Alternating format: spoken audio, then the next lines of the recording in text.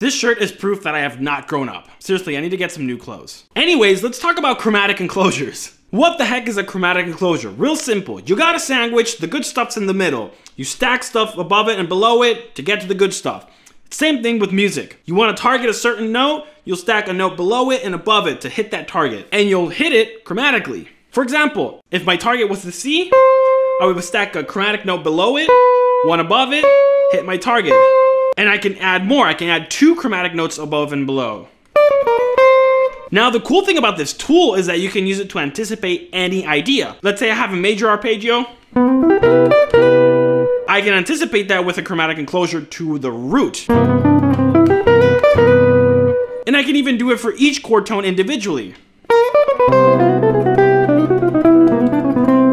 This is the secret to getting good bebop lines. I'm just kidding, there's no secret. You have to practice a lot. Go do that.